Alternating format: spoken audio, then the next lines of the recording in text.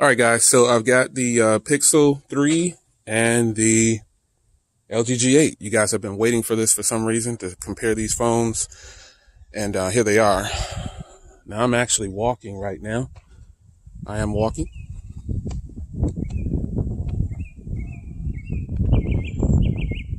Just want to pan around, take a look at everything, tell me what you like, what you don't like, and you be the judge. Now, obviously, the wide angle shot is not set up at this point, but I can turn it on. That lets you know that is the G8 over there, but I'll flip it back because the Pixel doesn't have that kind of capability. Just looking through the viewfinder, it looks like the Pixel looks washed out and flat compared to the punchiness of the G8, but that's just a first impression. What do you guys think?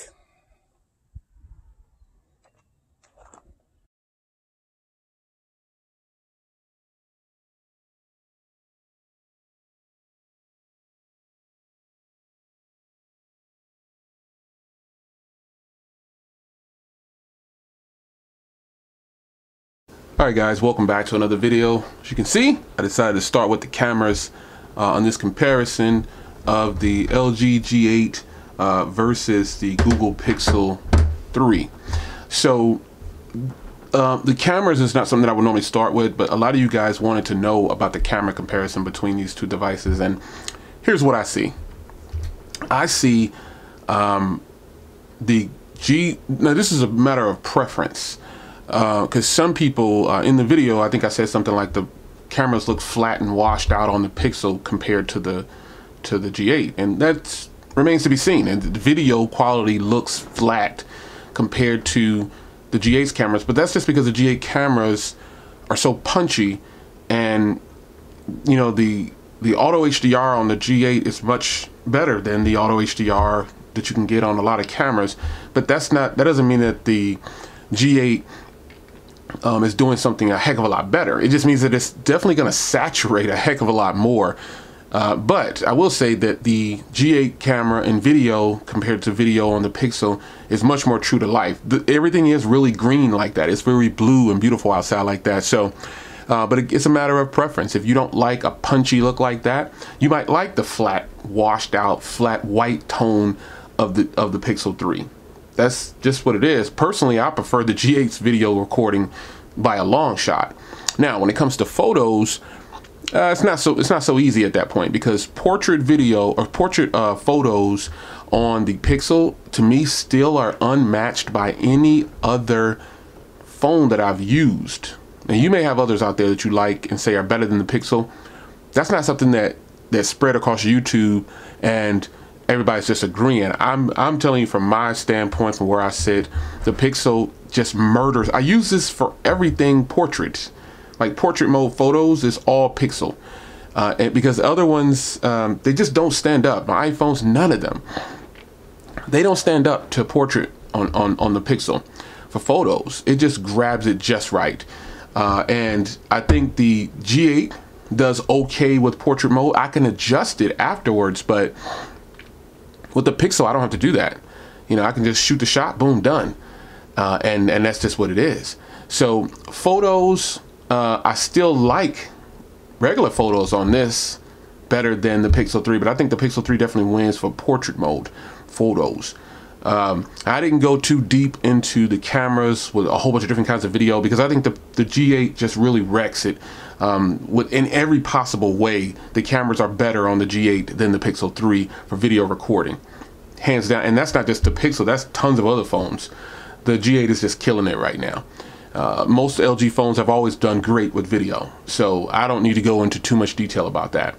Now, let's switch gears with the hardware and design. The hardware and design is, and first I want to say thank you guys for coming on.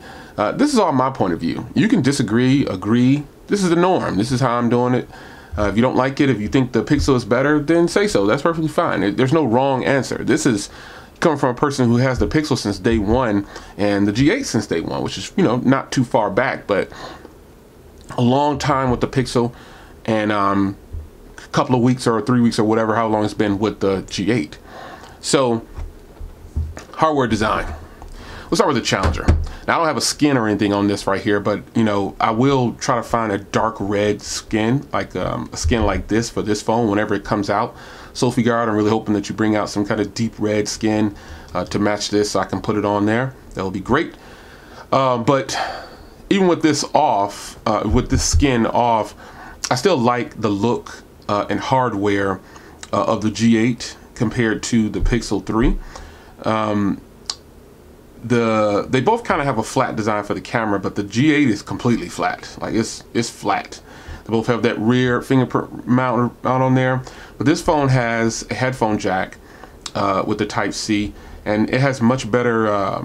Going back to recording real quick, the microphones on here, that was all the G8 because the Pixel just was catching too much wind, and it was an extremely windy day out. But I'm pretty sure you couldn't tell too much with the microphones from the G8 because they just do well. But just the overall hardware and design of this phone, it feels really good. It's really flat on the sides, and it's the elongated feel, just like the Pixel, but it's just got a little bit bigger screen, and it's not that much bigger.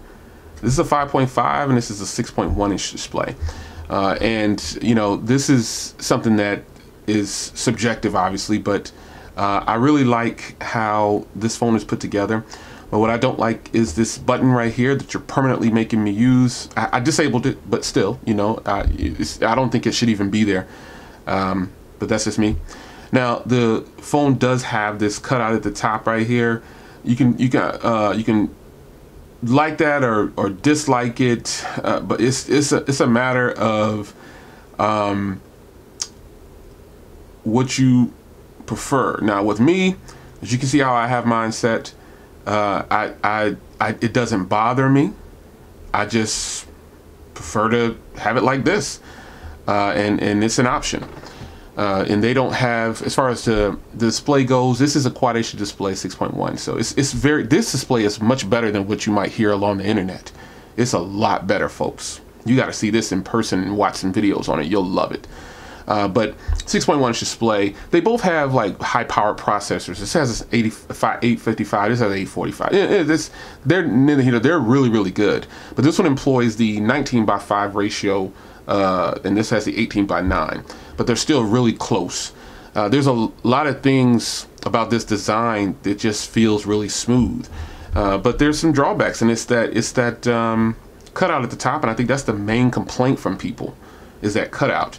Now, when it comes to the Pixel, you get this familiar design.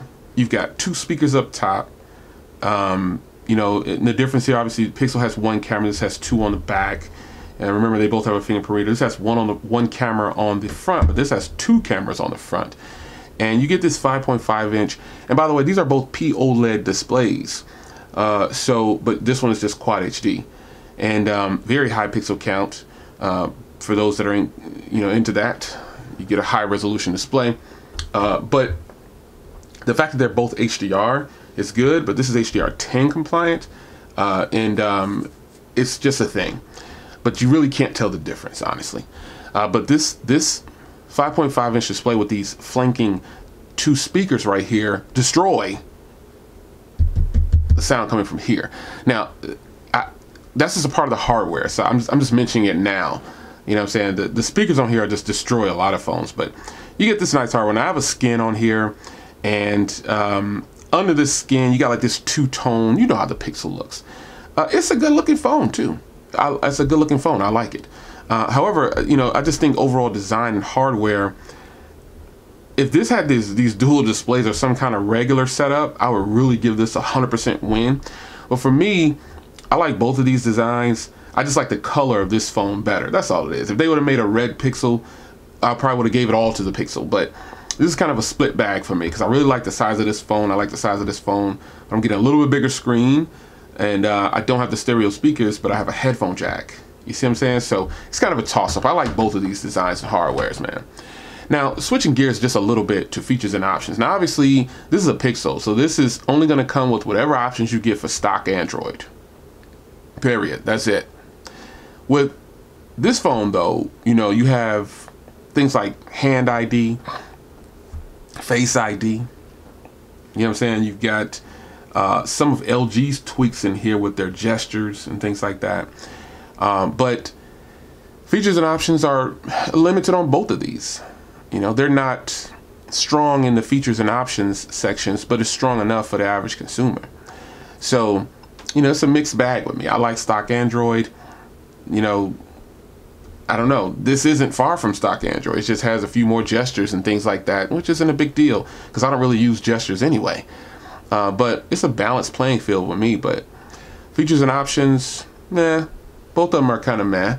But when it comes to software, that is where this phone right here is actually running like a phone should run for Android. And it's probably gonna, and this phone only has 4 gigs of RAM, but this has 6 gigs of RAM, and this is a fast phone. But they didn't employ, the LG Skin doesn't employ the gestures that I like about Android Pie. Now this is on Android Q, but the gestures are pretty much still the same. So, you know, you get this old feel from LG with their Skin when it comes to the software, and that's something that I just don't like. Something as simple as doing this. See that? Look what happens when I do it over here. That's old, man. That is the old way of doing things. I don't like it. I've spoken of that already. Now, performance wise, like I said, I don't know if I said it before, you know, the Pixel pretty much is a great performer. However, it's not like wrecking the G8 when it comes to performance. Like, let me open up something here. Let's open up Instagram. You see what I mean? So it's not like destroying the Pixel. You know what I'm saying? The Pixel's not destroying it just because it's stock Android. And performance is about the same. And this is an 855 with 6 gigs of RAM, and this is an 845 with 4 gigs of RAM. I mean, think about that.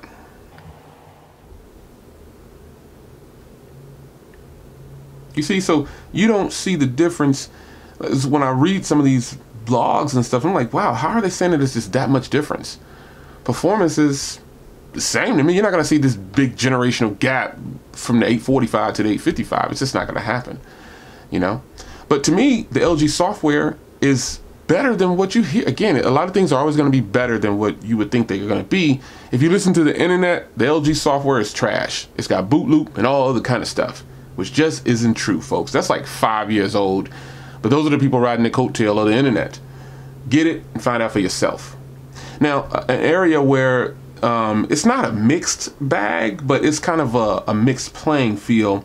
This has a smaller get up in it, you know, but obviously with a bigger battery, you're gonna have a little bit better battery. But I get really good battery on the Pixel 3, probably because I don't use it that much for social media. I just watch videos on it, and I make a ton of phone calls on here. But with the G8, I'm way more active with it. So, but when I was very, very active with this phone full time, I got maybe 5. It started off really good, but then all of a sudden it kind of leveled out to about 5 hours of screen on time regularly. Here I'm at about 5.5 to 6.5, and you know, things are still early on. This might settle down and obviously start to get worse battery life. But then you got battery cases and stuff like that. So battery is always going to be subjected to the person that's using it. So keep that in mind. But you know, it is what it is. I think overall, man, choosing one of these phones is very difficult for me because they both have features that I love. Like the stereo speakers are just great. The size of this phone is fantastic too, but the size of this phone is fantastic too. Price wise, the G8 wins because, well, it's cost less, and you're getting all the latest tech. But when the Pixel 4 comes out, it'll have the internals of the G8, and we'll see how that happens. We'll see what that's like, you know. But you know, if I had to pick one of these, I'm gonna tell you to buy the G8 because it's lower in price and I'm getting the latest tech, and it performs better in the camera department. While the speakers and things don't match the Pixel, and some of you guys say, why don't you do a demonstration of it? There's no need to do that. This is stereo front firing speakers, and putting this thing on a table or a box, you'll never get the gist of that sound, man. It's just not gonna happen. So, you know, I still give the win to the G8 though, because the price is better. I mean, the Pixel is an older phone. The Pixel 4 is getting ready to come out, so I'll be sure to come back and compare it to the Pixel 4, because you might say, oh, that's a more fair match, Jay. you should be comparing this to the Pixel 4. Nonetheless, I give the win to the G8 for screen, the cameras, the battery, performance is on par, you know, the price, the G8. What do you guys think, man? I'm not just favoring the G8 either. You know, if I still had my Mate 20X, I don't think the G8. I think that's a extremely. I might have to just buy me another. I've been waiting for the price to go down some more. I've been price checking like every day for the Mate 20X, but you know, I think that we're not gonna get into it. It's your man Jay. Right now, the G8 is the winner.